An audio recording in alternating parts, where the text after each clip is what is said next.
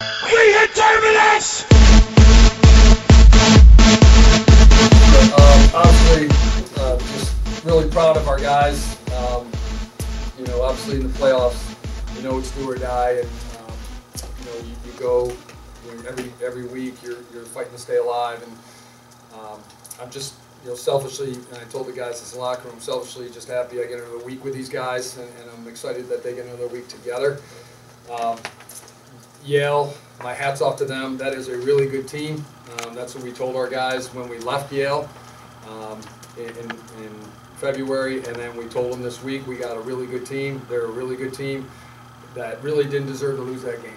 And I've been on that side, and I respect Andy and Graham and Andrew and their staff so much. They are a really well-coached team. They don't beat themselves. They're very skilled.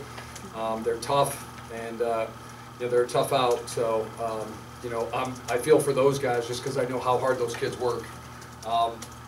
In terms of us, I think the biggest thing for us is staring down what we've experienced in the fourth quarter, really the last couple weeks, and we were staring down something similar. And I give Charlie Raff a lot of credit. He really gave us a lift towards the end. We got a little momentum, and we kept building and fighting, and our kids stuck together.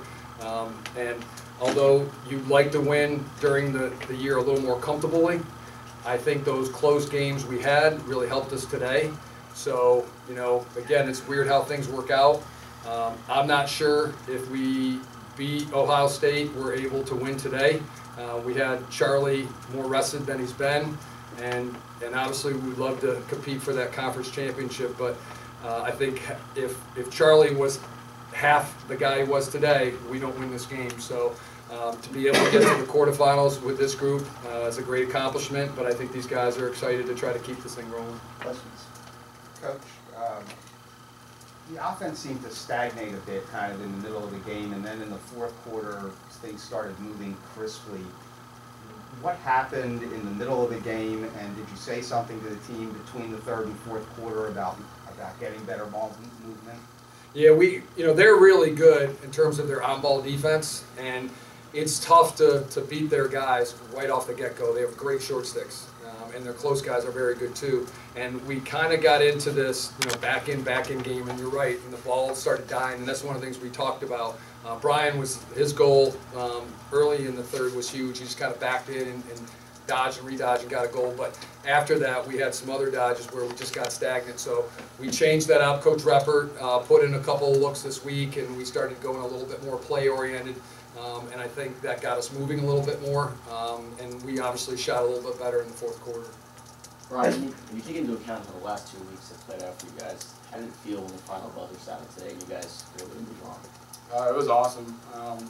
The credit goes to the seniors and the captains this week, knowing the sense of urgency that comes with the playoffs, keeping everybody on track.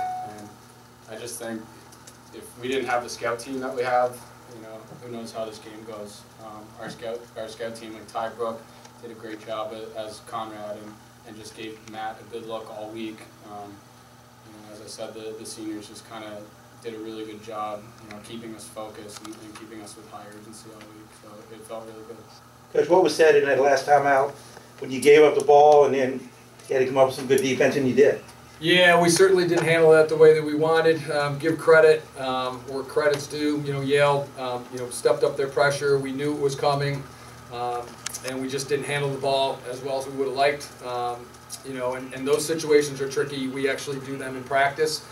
But as much as you do it in practice, you really can't mimic the other team's speed and athleticism and what they're going to do. They know what our players are like. And unfortunately, we had a turnover, but everybody was positive, and we realized, we're just going to have to win this the hard way. And candidly, that's kind of the way that's been for us. As much as we'd like it to be easier, certainly as an old guy, I'd like it to be easier. We seem to make things pretty hard on ourselves, and at least with the guys, they dared down. And thought Matt did a great job defensively on Conrad Overbeck, who's a terrific player, and we knew they'd probably go to him. Kyle stayed true on holding the pipe and didn't give him a lot to look at, and we kind of survived. But that's kind of been us. I wish it was a little bit different, at least for my heart. But again, we'll take it any way we can get it. And what is Charlie's health right now? Is he, obviously he's getting better, is he, how close to 100%? You know, you'd have to ask the trainers and Charlie that.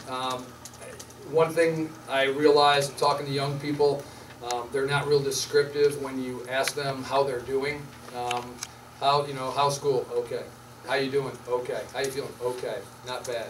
So you have to go, all right, 1 to 10, what would you give me? So, Charlie said he felt better this week than he had in really probably 3 weeks. And again, that extra rest that we got helped.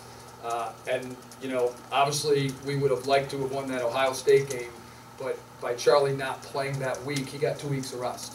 And, he took 3 face-offs. We kind of threw him in at the last minute, but I think if he plays in that game, I'm not sure we have him today. So I also think we gave our kids 3 days of rest, and we needed all of that rest. We were a tired group. The kids have worked extremely hard, and I just think we were a little worn down, and I think it served us well today. We hit Terminus!